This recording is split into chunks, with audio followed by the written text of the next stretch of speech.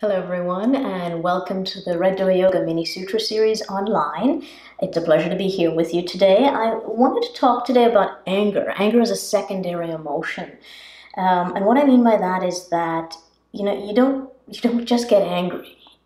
There's always an emotion that comes before anger, an emotion that anger is effectively covering up. And what actually happens is there is the initial emotion. And the initial emotion that you feel usually creates a sense of depletion, energetic depletion in you. So, that initial emotion might be, fear, embarrassment, whatever it is. And then because that emotion creates this sense of powerlessness, it drains the energy from you, then you get angry because in a state of anger, you feel a surge of power. So the anger is just a way of trying to overcompensate for the sense of powerlessness that comes with the first emotion. Now, the truth of it is that the first emotion that is occurring, first of all, needs to be addressed, needs to be noticed and addressed, but the truth of it is that it's not real.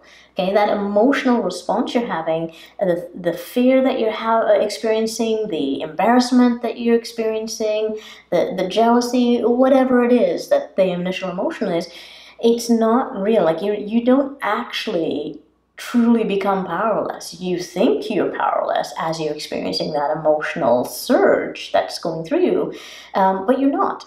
Okay, and so if you can recognize that the idea of powerlessness is not actually true, then there is no need to overcompensate and go seeking out anger.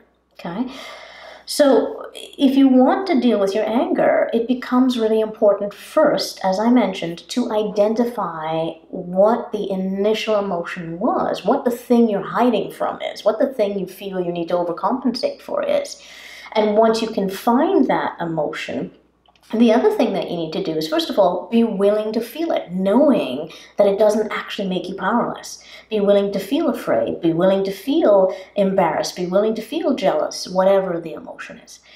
And so when you're willing to feel it, the emotion itself, first of all, passes very quickly. It processes and passes very quickly, but you also see through it. You see through the story of its power and your powerlessness in the face of it.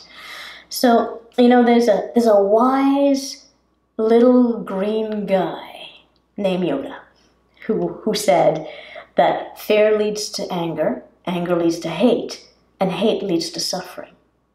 And effectively, what he's saying is anger is secondary. It's not the real issue. In this case, he's saying fear is the issue. And whether it was the other ones that I mentioned, embarrassment, etc., it actually does boil down to fear. Because embarrassment is fear that you're not lovable, that you're not worthy. Okay? All of the emotions that seem to deplete you, they all actually boil down to fear. So be willing to feel fear, and you'll deal with anger. I hope this was helpful, everyone. Please, comment on the post. If you've got questions, I'd love to hear them. Please please share the post. If you are interested in learning how to apply this philosophy more and looking for kind of support with this, then please do join us on the RDY Self-Mastery group, and that is attached to the Red Door Yoga Facebook page. I look forward to seeing you again online, everyone. Have a lovely rest of your day, wherever and whenever you are. Namaste.